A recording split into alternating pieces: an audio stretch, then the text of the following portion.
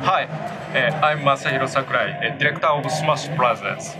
Super Smash Brothers. Everybody has played it at least once. It's like the Met Gala of video games. Anybody who's anybody gets an invitation. Both the series and its creator Masahiro Sakurai get a lot of love, but the man behind the games has had a pretty complicated relationship with his creation. Just hear him talk about completing the latest game in the series. I wonder if I'll ever get to take a break. But not until the bourgeoisie are liquidated. Okay. I added in that last bit. But this little clip happened during an official Nintendo presentation. It's kind of a joke, but not really. I mean, this is the same guy who wouldn't stop working even when he was attached to an IV drip. Clearly, there's a bigger story here. Now, talking about video games and social issues is never easy. I actually made a video half a year ago on Smash Brothers and representation, and it got really mixed responses. Mostly because it was, not gonna lie, not that good. But I think I can handle this topic because me and Masahiro Sakurai have some shared understanding. In the video, I talk about the inclusion of skin tone variants for characters who have them in their games. Bam! We get it in Ultimate. I brought up race switching certain characters in their alternate costumes, and what do you know, Black Ken. Clearly, we are the same person. Oh, shit. Ooh, okay. So I want to dig deeper than the usual narratives you see online. What is the story behind this man? Is he an oppressed worker or an obsessed auteur?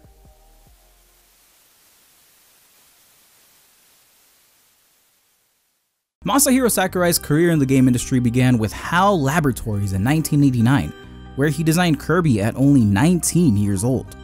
After directing a few Kirby games, Sakurai and his supervisor, the late Satoru Iwata, collaborated to create a prototype of a fighting game featuring Nintendo characters. Impressed by the prototype, the higher-ups at Nintendo approved the project that would become known as Super Smash Bros. Releasing in 1999, the platform fighter was a major success, selling over 5.5 million units. And with the success came the pressure to make a sequel, and the pressure to deliver can be debilitating.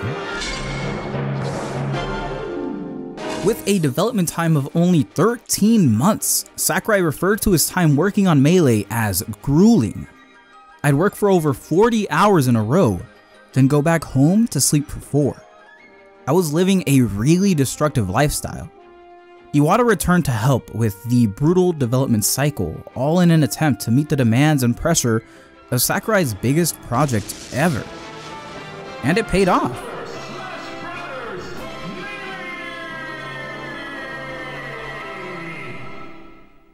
Released in 2001, Melee was even more wildly successful than its predecessor. After Melee, Sakurai decided to leave HAL Labs. He wanted more freedom that HAL just couldn't provide. He wanted out of corporate and to work with a wider breadth of creators and content. This decision didn't come easy either. Leaving HAL was actually a huge risk. He was paid well, rent was cheap, and he had health insurance. If he wanted to keep pushing out games as a business, he had made it. But in a 2003 interview, Sakurai revealed his apocalyptic premonition. According to him, the gaming industry was bursting at the seams. Developers were increasingly feeling the pressure since newer consoles required increased development costs. One flop could be enough to cause an entire studio to shut down. And whether their game sold 100,000 copies or 100 million, their pay would be the same, so they weren't incentivized to innovate, only to be consistently average. This created a divide between the creators and the consumers. Sakurai noted how he saw sales departments that knew more about what the fans wanted than the developers of the games themselves. Which, in light of his own questionable design choices, is ironic, but we'll get there.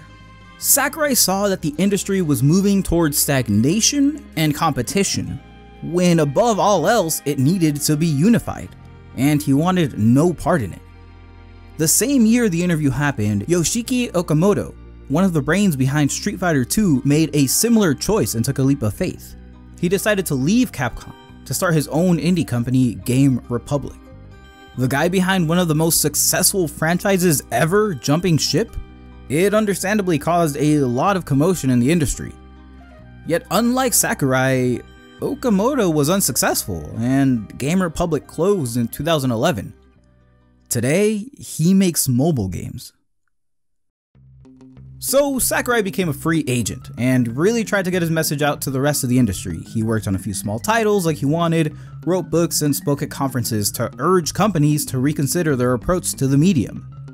Meanwhile, Nintendo was on fire, and not in the good way. Satoru Iwata had taken over as president of the company, and after 2 commercial failures, the company needed a big break.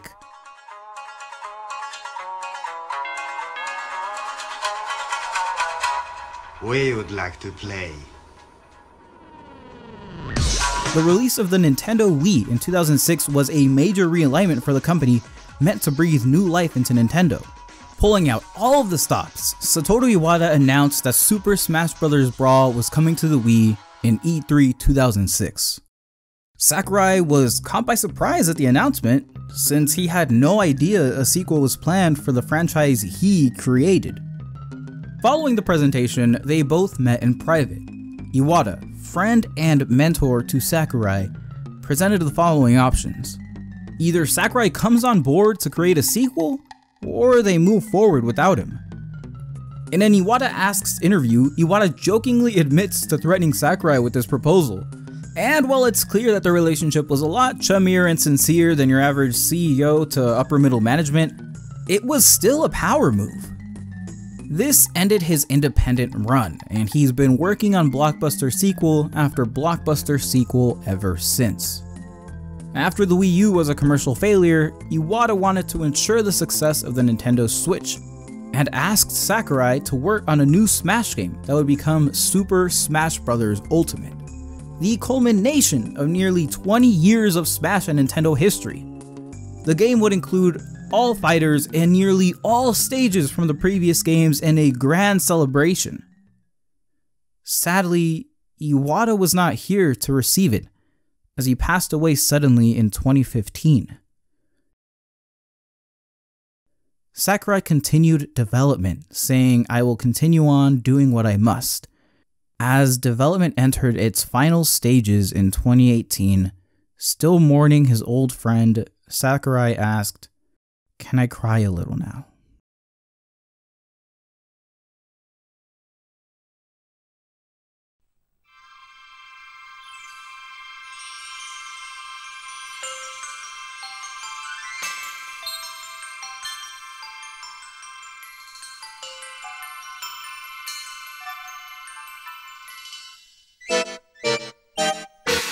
It's clear that despite his efforts, Sakurai was unsuccessful in trying to enact the great change his idealistic younger self envisioned. He continues to question whether each successive Smash game will be his last, since each game is a huge emotional and physical undertaking. He did somewhat succeed in uniting different companies despite the odds in Super Smash Bros. Ultimate, but the industry unity he wished for is still a pipe dream. All in all, things have gotten worse. Smaller studios continue to shut down, and larger ones have grown, infinitely pushing out mediocre titles. This is all without bringing up catastrophic failures like Epic Games, Rockstar, Telltale, Riot Games, the list just goes on. So is this the fate of the gaming industry and our favorite developers? A life void of creative freedom? Spent in crunch time that slowly deteriorates your well-being? It doesn't have to be.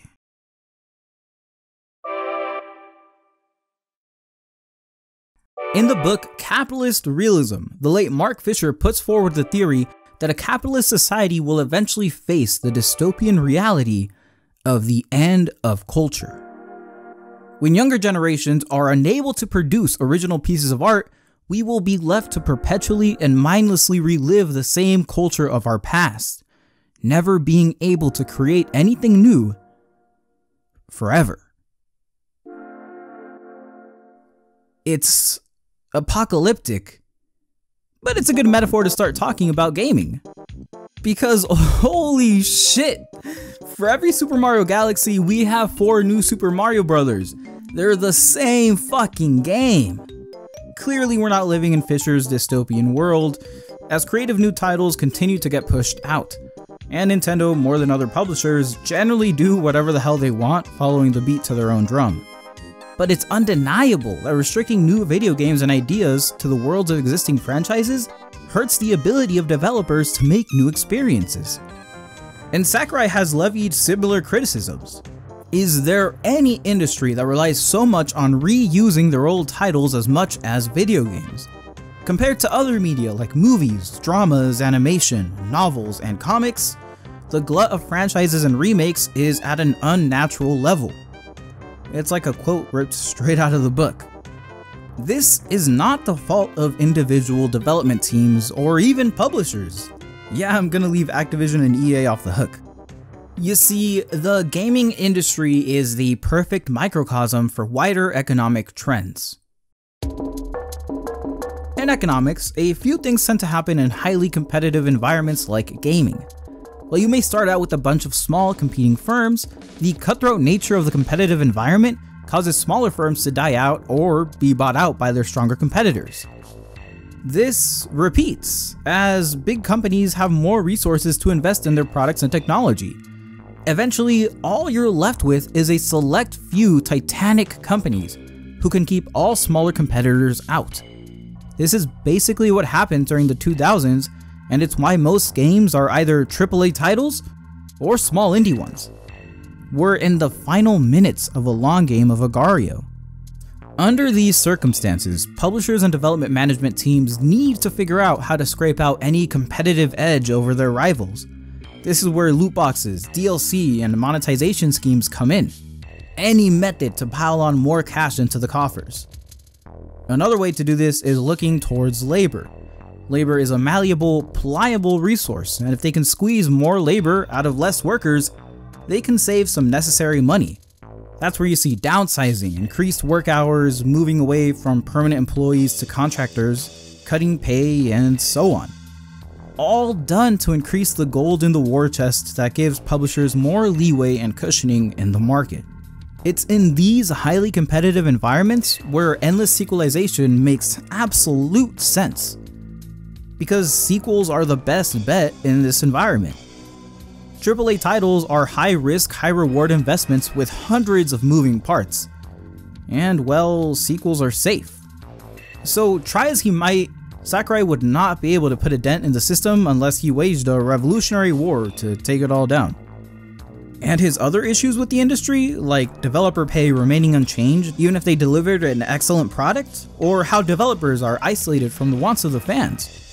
When firms become so big, the balance of power between developers and publishers is hugely in favor of the publishers. They become the gatekeepers, they control how the industry works. And that means that the wealth flows upwards to shareholders, not downwards to the workers. Workers without power can do little to fight back, and being dispossessed of power, they just become the machines behind games as a business. This is a pretty grim conclusion. But so, why am I talking about Nintendo? They've been getting a lot of good press recently for treating their workers like humans. And this is 100% a good thing. Good job, Nintendo. That's not to say that they're pro-worker or anything, they still have extremely long, hard hours. Workers lack autonomy, as corporate routinely tramps over studios' decisions, and they have the same hierarchical system that pushes wealth upwards that everyone else has. And if you go back like a decade or two, you can find a bunch of horror stories about the factory-like conditions at Nintendo. There's a load of other companies I could talk about and lampoon who have shown the tendencies I've outlined above to the absolute extreme and push workers relentlessly. But that would be way too easy.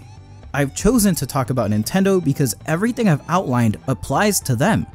They just squeeze their workers a little less harder. And if they're good now, they haven't been in the past and won't always be in the future.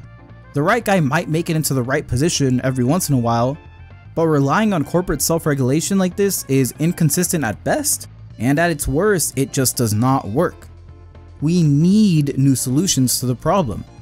And if this is the best the AAA industry has to offer, we've got a long way to go.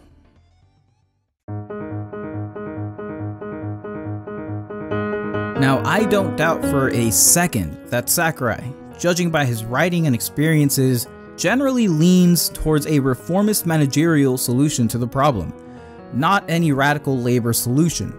He was buddy-buddy with the CEO after all, and hasn't spoken much directly on the question of labor. Either way, his vision of a solution can be partly read from the ending of Super Smash Bros. Ultimate. Now, without getting too much into the Smash lore, yeah, there's a Smash lore, the two main villains, Galeem and Darkhan, can be seen as stand-ins for corporate Nintendo and the Nintendo fandom, respectively. The former takes the spirits of the characters, producing soulless replicas, and the latter chains up Galeem and the characters, preventing them from exercising any form of autonomy. Shout out to Game Theory for the hypothesis. As a developer of such a large franchise, it seems Sakurai thinks the bad guy lies in both overzealous corporate practices and excessive fan demands. The good ending of the game has the spirits of the characters being released from the shackles of both, creating a pillar of light. It's a hard ending to make sense of. I mean, what does the freeing of the spirits mean in real life?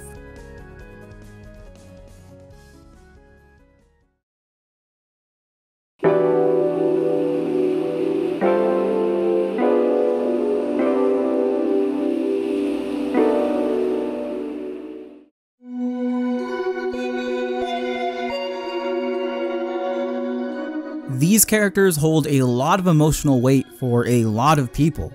I know it's easy to be cynical at what are clearly corporate products, but they're meaningful figures to the culture.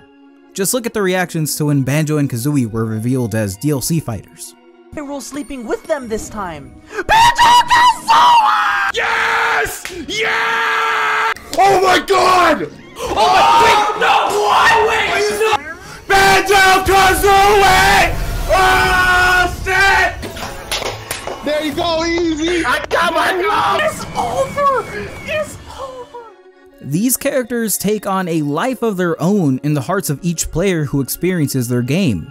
They quite literally have a spirit independent of the publishers who own them and the developers who create their games. The rays of light that Galeem, or Nintendo, uses to control the spirits of the characters has a direct analog in real life. Intellectual property. The power to monopolize the creation and create endless replicas. I mean, I think it's a little on the nose, to be honest. So if we want to free the spirits, we need to take a hard look at IP law. Fun! Video games and IP law are in a really weird place. Video games didn't come into the scene until like the 60s or something, I don't know. And instead of making new laws to account for the technology, countries kind of sort of crammed them into the old copyright laws. But the issue here is there is no other medium quite like video games. Are they legally considered visual arts or just computer software? When 300 people work on a project, who's the author? And who owns the rights? I've actually been making my way through the case law to try to wrap my head around it for like the past week, and I'm ready to pull my hair out. Now, historically, it would work like this. Publishers are in charge of providing the funding, they assume the risk if the project fails, and they reap the rewards when it succeeds. In return, they compensate devs and keep the rights to the work developers make because they make it as work for hire. Seems fair, right? Well, when it comes to funding, kind of. They're in charge of providing funding for studios and shareholders. So a perfectly self-sustainable studio that makes just enough to break even can get shut down because the shareholders need to satisfy a certain percentage rate on their returns. It's a tale as old as capitalism. And new tech like Kickstarter and GoFundMe have fundamentally changed the playing field. With the rise of crowdfunding, the roles of old school funding through publishers isn't really necessary. Well, what about if the project fails? They do assume the risk, but so do the developers. All the stories of laid off video game devs and closing studios should make this one pretty obvious. Studios are never shielded from the realities of the market. Well, okay. But do publishers reap all the rewards while developers get jack shit in comparison? Yeah, Sakurai was spot on here. So developers need a stronger role in the developer-publisher relationship. Before we can address developers' stagnant wages, poor working conditions, or whatever issue you might have with the industry, any change requires one basic building block. Developers must retain the rights to their creation. Or, to put it more understandably, it means seizing the means of production, baby! Let's go! But seriously, by not owning the rights to their work, developers have given publishers free reign to do whatever the hell they want. Studios and workers are replaceable and mistreatable, since the real power lies in owning the money-making property. This one small change is the battering ram needed to acquire lasting workers' rights. Without it, any right is contingent. The specifics are a little too complicated to get into, but it basically means changing how work-for-hire laws are structured, and ensuring that the legal rights of a work always belong to those who created it. So, okay, we've shifted the weapons triangle and now developers are in charge of the show. And they have the bargaining power to demand the treatment they deserve. Fantastic. But the spirits aren't quite free.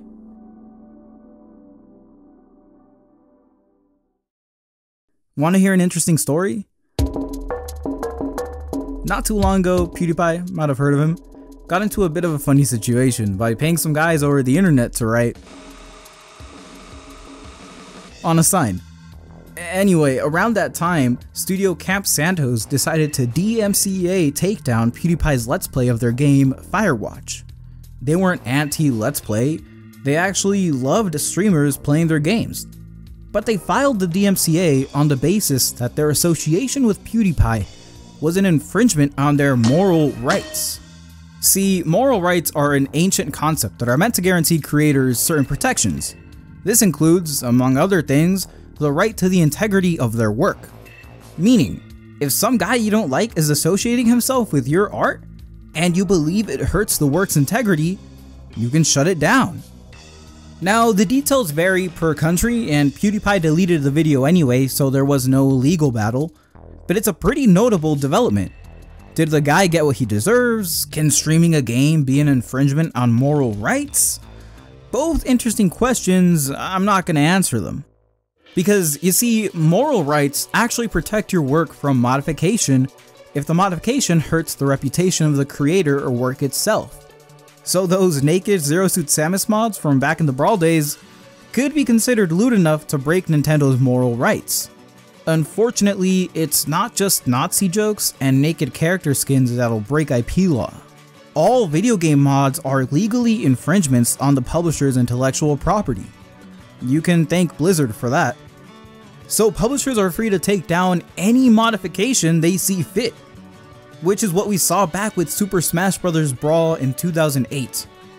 It was released to critical acclaim and commercial success, but for a lot of the fans of the series, it wasn't very fun to play.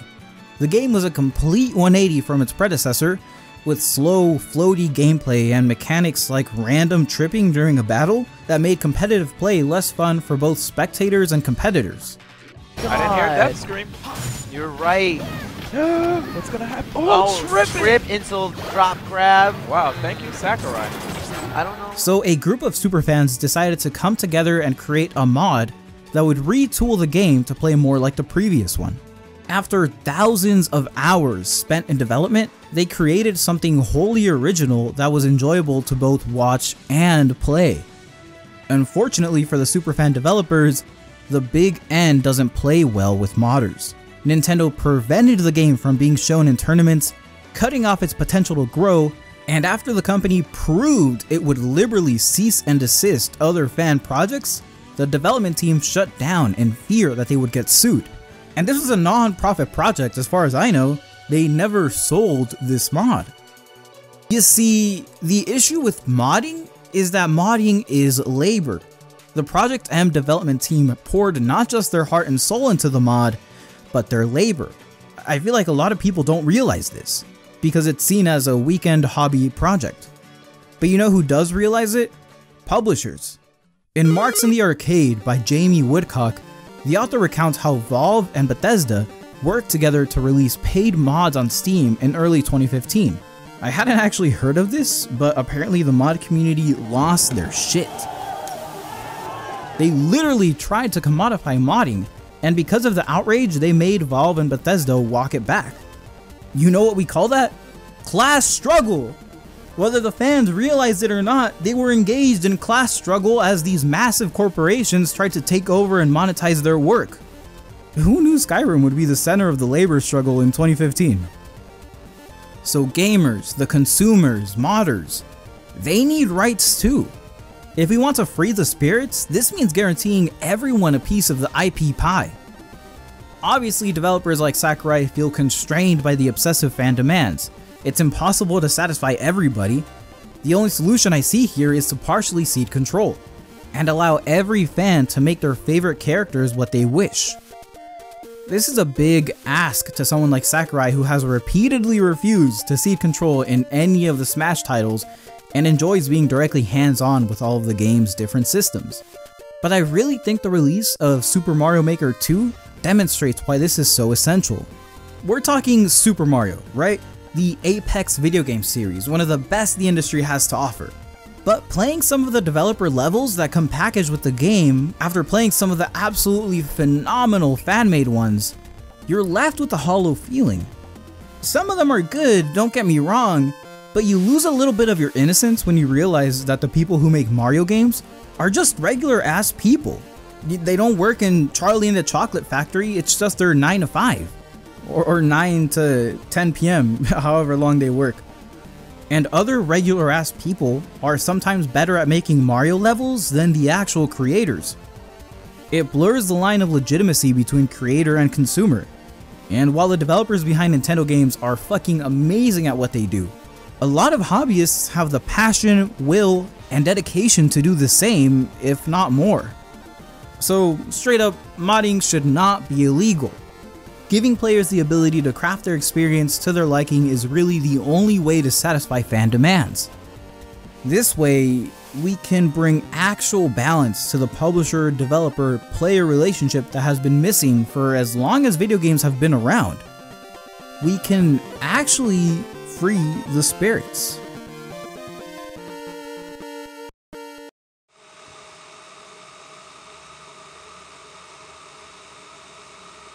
Alright, it's time to get all dialectical and shit, so if you're a beginner, brace yourself, because the picture I've painted so far about the video game industry has been overly rosy and really sentimental.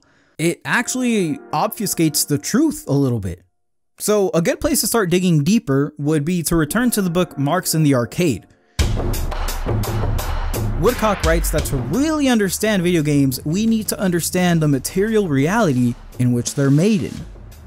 Seems simple, right? This includes not only the publisher-developer relationships I've outlined, but the mining of minerals that go into the creation of the machines, the technological limitations of each respective systems, the advertising, the voice and artwork, the stores they're sold in, every moving piece that comes together to bring us the modern video game. Just like the rules of natural language bound poetry, and the rules of optics bound photography, these limits drastically reduce the scope of what kind of AAA games can get produced. They serve a narrow role, being tied into a specific production and circulation logic. So what can this tell us about Smash? Woodcock concludes that AAA games are meant to be an incremental and seemingly infinite stream of renewable gaming experiences. And what would an incremental and renewable product require? Well, for one, it means AAA games tend to be serialized, and parts of installments and greater franchises. And what happens to developers under this framework can be outlined further. Video game developers are mainly young men who are passionate about gaming.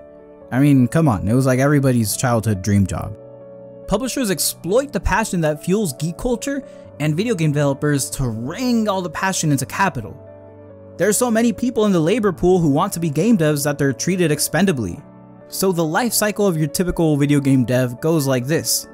They enter the field young and dedicated, they're then overworked, and because of the natural disillusionment that follows, they tend to leave a few short years after joining, ready to be replaced by the next starry-eyed sap. Depressing.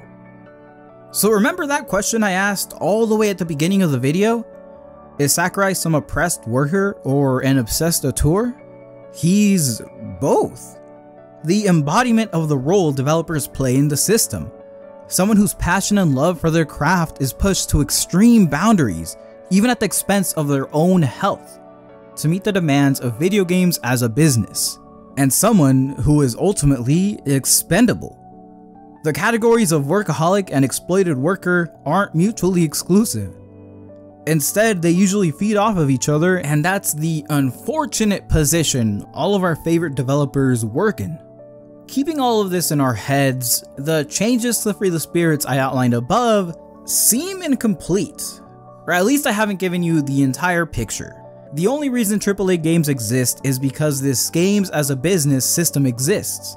AAA games and the video game industry survive off of their codependent relationship with each other that enables a whole lot of fuckery in the process. Neither can continue without the other. The developer-led industry I envisioned, with balance restored to devs, pubs, and fans, can't exist in any form we would recognize today as an industry. Because whether us leftist types like to admit it or not, publishers do a lot to games as a whole. They provide the entire structure, funding, and incentives in which we enjoy video games. I truly believe things will be better if we change the circumstances under which video games get made, but we have to understand that this means the games themselves will change too. So goodbye AAA games. If in the future devs retain the rights to their products, it'll be a lot harder to acquire the funding for the high-risk, high-reward products of today. This doesn't mean games with polish and care won't be released, but things will probably look a whole lot more like indie markets of today. Lots of in-progress games. Small games made by smaller teams with Patreon accounts. This is all conjecture at this point. I need to include a big, but I don't know though, disclaimer because I am not a psychic. But I can see it looking like any other art industry. Lots and lots of small creators at the bottom, and the few developers who create truly memorable and influential games would be able to snag big bucks from publishers to push out the higher quality stuff. Possibly the most exciting change would be what would happen to consoles. I've mentioned hardware only briefly, but in a recent interview, Sakurai revealed he doesn't really care about console wars or anything like that. The only thing he cares about is good games. Consoles are really just PCs, and like AAA games, without a publisher-led industry, console wars would probably disappear too. I mean, consoles are only as good as their exclusive games, right? Would developers sacrifice a bigger market and audience for console exclusivity? Maybe. Some developers have been taking bribes basically from Epic Games to only sell on their store and not on Steam. Well, but would publishers even invest money into costly R&D for a console that might not even pay off? Also, maybe. We get all kinds of dumb consoles even today. But either way, I think this is the closest way we'd get to that industry unity Sakurai talked about in his younger days, since the market incentives for publishers to make consoles would be a lot less strong than they are today. But I don't know though, I don't know, disclaimer. So that's about as good as it could get in a capitalist market for video games. I repeat capitalist because the reforms I've outlined are pretty radical, but they're still reforms. A workers-led industry does not make it socialism or communism, it's still capitalism. A nicer one, but still, the same tendencies are still pulling in the same direction they are today. This makes theory crafting about this ideal hypothetical really hard since capital is elastic, and if it sniffs out profit anywhere, it will find a way. Business always adapts. So who knows how things would work out? A post-capitalist society, on the other hand, would ensure things would get better, but hey, that sounds like a topic for a different video. So how would Super Smash Bros. Look in this hypothetical worker and gamey friendly future? Probably a whole lot more like Project M or Mugen even. You remember that game? Infinitesimally modifiable games that are made with the collaboration of huge amounts of people. And so, I hope this is the minimum we can do to give back to the people that have delivered us so many memorable experiences. A lot of us owe our childhoods to the individuals behind these games, and I truly think they deserve a lot better. Want to help me make more content? please consider donating. This titanic video was in the works for about a month and I cannot do this without your help. This video was brought to you by Albie, Anarcho Curious, Ben Harvey, Maxstar, Ashling Evans, Joe, Ludwig Van Bite Me, Tim Wells, Lucas, and all the other contributors who have remained anonymous for their help. Shout out to Blue Truly and the Discorders at the Leftist Incubator Discord, El Gato and Lester Magician. Make the algorithm work, y'all. Thank you.